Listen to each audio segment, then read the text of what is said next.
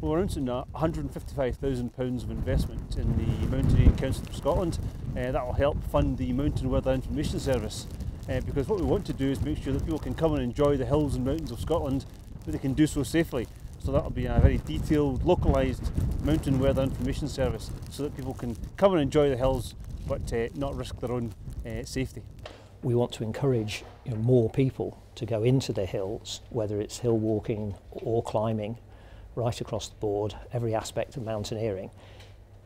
But we have to accept that conditions in the Scottish mountains can be very severe, and that safety precautions are essential, and people need to know about these, need to have a means with aspects like navigation, where training is a good idea, to have courses that are low cost, that are easily available. And with the funding, we can now provide all of this again. Some would say, and I happen to believe, that the landscape in Scotland is our greatest asset. And for an area like the Highlands of Scotland, most of the economy, 90% of the economy, comes from tourism.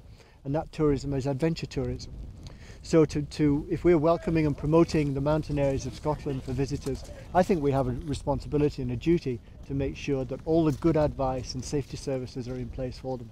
There's the Mountain Weather Information Service, which is very important, which gives detailed forecasts for the Highlands, which is available on the web and which is a free service. And because of the funding, it can remain a free service, which I think is important.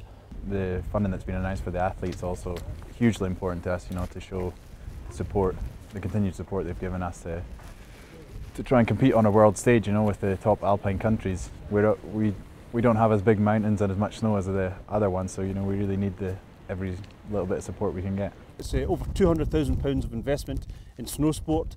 It will allow our winter athletes to get ready to build up for the Winter Olympics in 2010, and I'm very hopeful that they'll go out there and do their best for Scotland, do their best for the team, and hopefully even bring back some medals.